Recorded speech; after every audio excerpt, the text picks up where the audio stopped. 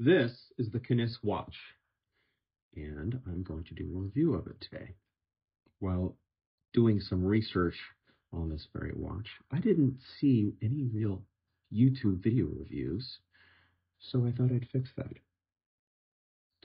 I also want to compare it to another watch I have, which I'll be referring to a little bit. This is a Wear, but this is the Knis watch. It is from Japan.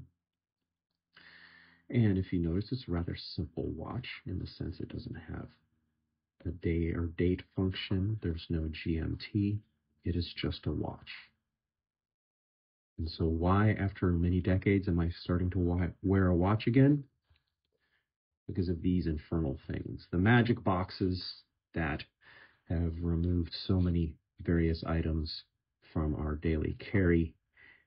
And the problem is, you look at the time and then you are distracted and you get sucked in to doing something else instead of just flicking your wrist and looking at the watch. And oh, it's a little after 4:10, and that's all the information I needed to know. So, the Knis watch is a relatively new brand, at least I can tell. It's made in Japan, Kyoto. It uses the Miyota automatic movement, and while the website doesn't state which one specifically, I'm guessing it's the Miyota caliber 8215. If any of you can correct me, I'd appreciate it, because on their website they mention some other models using that same movement. So that's the one I think it is. Now, a few features. Let me just put it on real quick. I have a 6.5-inch wrist, just to give you a sense of how it looks. It's a 38 millimeter. It does have hacking and quick release clasps. Let me go back and show you the hacking. Just pull it out. Boom, there you go. It's a flat sapphire face and a polished steel body. This is the watch wristband that came with the watch.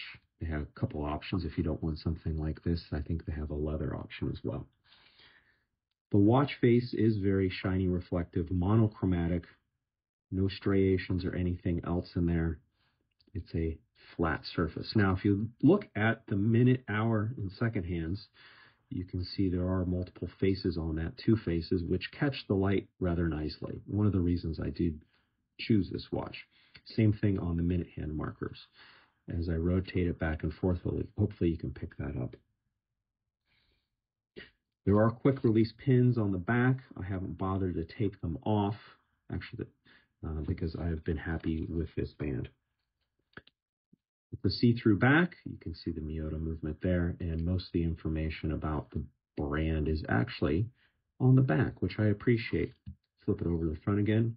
Knis, automatic, Japan made. Nice and simple. It's not a billboard, which I really appreciate.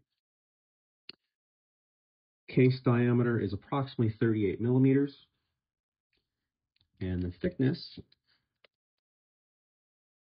is, I don't know if you can see that there. It's a little over 12 millimeters. On the side face, you can see the polished stainless steel. It's a bit of a thick watch, and that's one of my minor quibbles with it.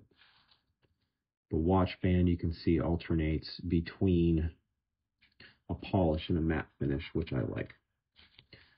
There is no lume on the hands. You can see those white lines, but those are not lume. Some of the other models they sell do have lume if that's important to you. Since this is my dress watch and this is my everyday watch, lume really doesn't bother me, or the lack of lume doesn't bother me.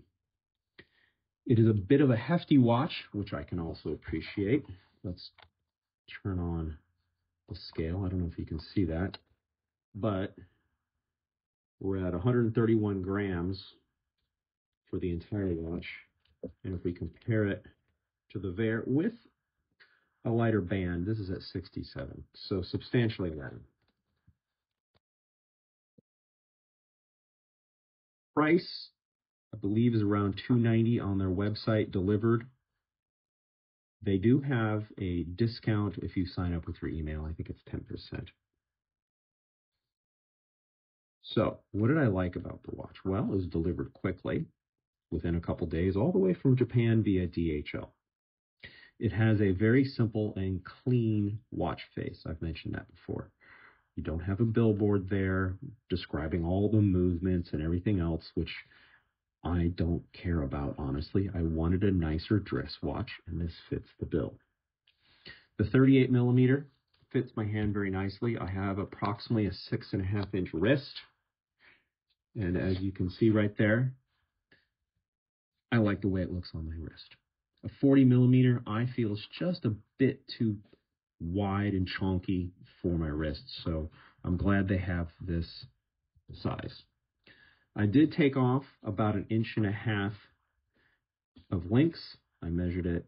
You can see the markings there. It's real easy to take apart. It was easier than I had feared once I realized the watch was very oversized as it originally came.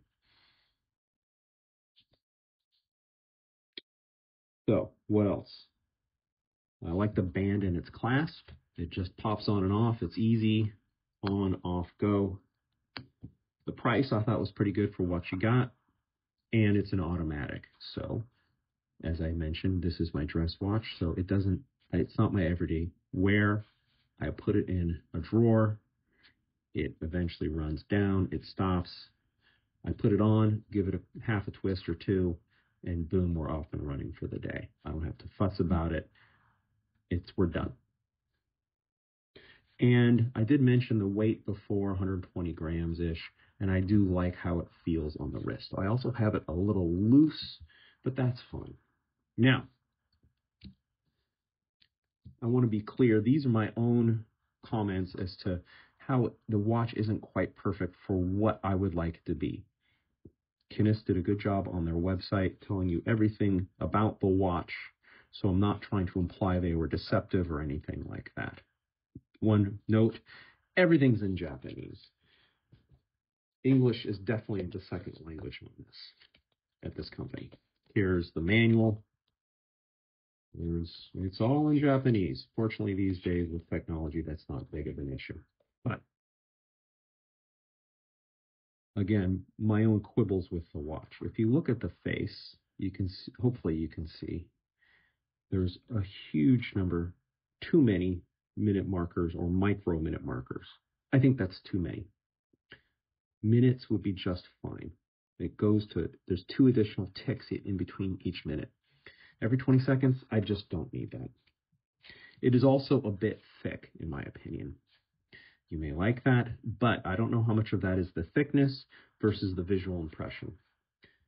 Again, this is around 12.2 millimeters. This is 0.5 millimeter thinner, but I think because of the way the bezel arcs in and the gentle arc of the body, this feels thinner than the 0.5 millimeter thinner than it actually is. So, yeah, again, that's a quibble of mine. The face, while distinctive, and I would like to highlight again, because the minute and the markers have 2 planes, multiple planes actually. They do catch the light very nicely. So out in the sunlight or just even inside here, it's rather distinctive, and I like that. However, the face is a bit bland and monochromatic. Now, I chose this one because of the monochromatic face.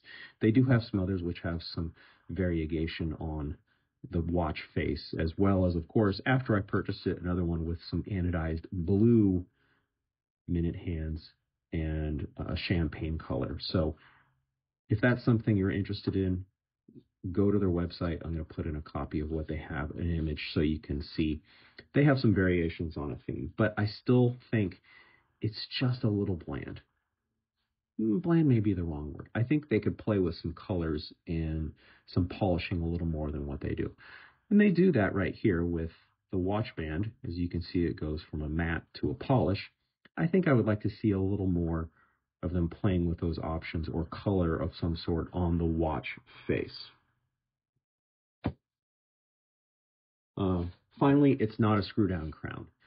Now, I know this is something you couldn't, it's a little harder to change, but on a $300 watch, something I plan on keeping for a long time. I live in the Pacific Northwest. It's rainy, it's wet, and, you know, I just don't want some water intrusion in there to ruin the watch. So a screw down crown would be a definite plus on my list. Again, I'm pleased with the watch. I'm happy with what I got. But if I was going to design my own watch, I think those would be the areas I would work on. One final note here is the box it came in. It's nice, but you know, a watch box does nothing for me. I was just going to, it sits in my drawer when I'm not using it, and then I take it out and wear it. And then it goes right back in the drawer again. So that's my review of the Knis watch. Hopefully it answered some of your questions. And if you like the way it looks, I would definitely suggest you get one.